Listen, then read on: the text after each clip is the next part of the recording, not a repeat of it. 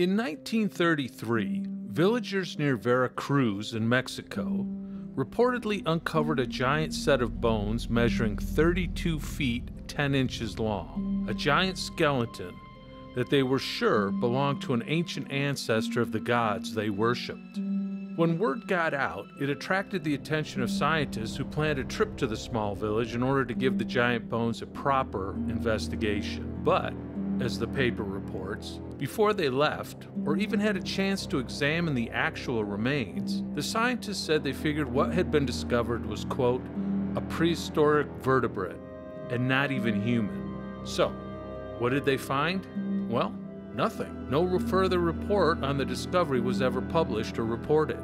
Some people figured the villagers had hid the giant bones, or, as some of the more conspiracy-minded individuals asserted, the huge skeleton was seized and hidden.